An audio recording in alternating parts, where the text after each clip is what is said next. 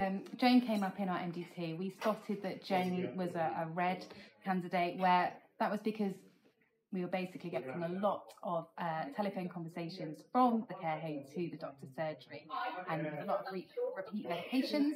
So we're having a lot of contacts. So that's why Joan was flagged up to our team. So straight away from that, we knew we needed a pharmacy to come and review the medication.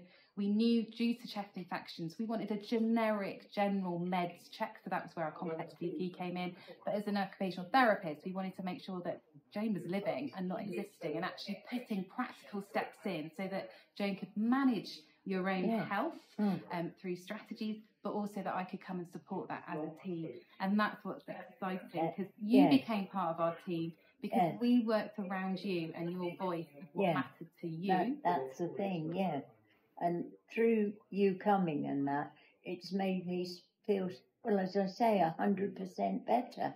I can't praise it enough, because I know I would never have had this treatment if I'd still been at home.